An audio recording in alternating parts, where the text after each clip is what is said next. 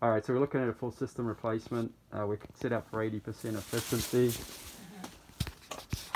Looks like it's a 5-inch flue. Let's get a quick... Yeah, so we've got a 5-inch flue that's coming down. So I'm going to give an option to do the water heater at the same time. All the equipment is original to the house. That's about 21 years old. Yeah, supply and return trunks are sized well.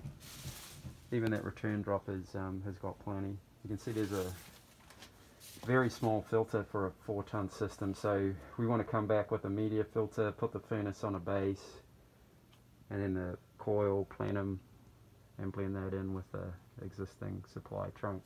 The line set's running through finished space, so we'll be flushing, pressure testing, recharging, drains close by. We'll rerun that in vinyl. You can see there's shut off for the gas. Electrics are all in metal conduit. The one thing that jumped out is the basement's been finished, and I don't see enough ventilation in here for the water heater or the furnace at the moment. I'll jump around, but basically you can see the stairs coming down.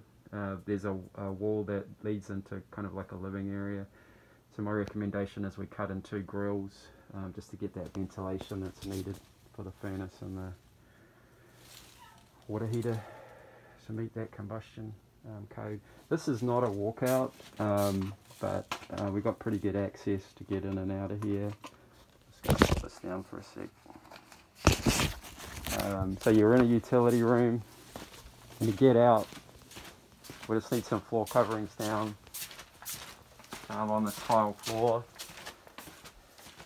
and then we just make our way around,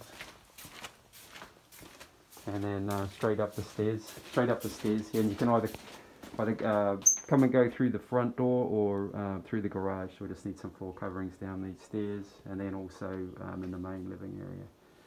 That's it.